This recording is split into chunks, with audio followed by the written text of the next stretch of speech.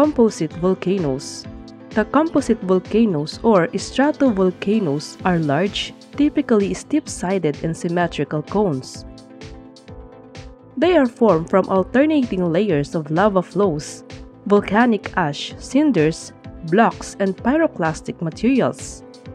One important feature is the conduit system. They are formed from viscous or sticky lava that does not flow easily. The lava builds up around the vent, forming a volcano with steep sides.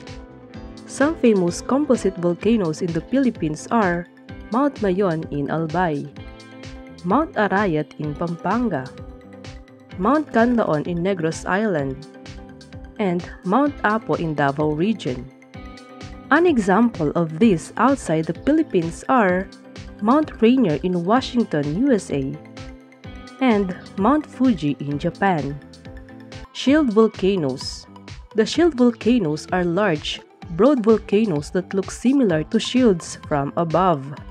They are tall and broad with flat, rounded shapes. They are built almost entirely of a fluid lava flow. Thus, these volcanoes are not steep.